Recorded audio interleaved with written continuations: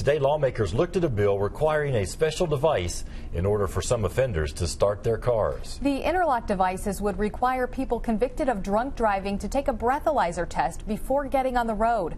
Phil Pendleton has more on the debate over the system.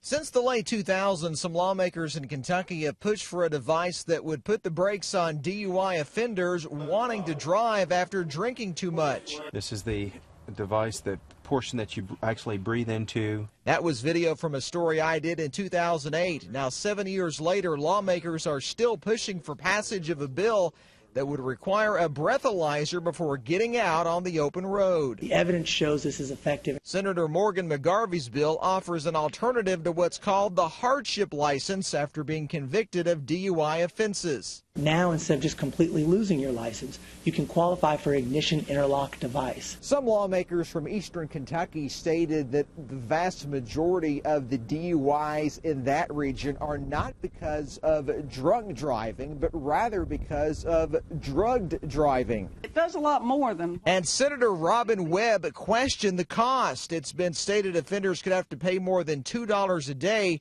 not to mention the startup costs. What about those indigent defendants out there that are, once again, going to be discriminated against when they can't pay the master for this ignition? Yet the bill does have the support of the Kentucky Distillers Association and Mothers Against Drunk Driving. Most lawmakers said they supported the device but didn't want to take the current hardship license. In Frankfort, Phil Pendleton, the Fox 56 10 o'clock news.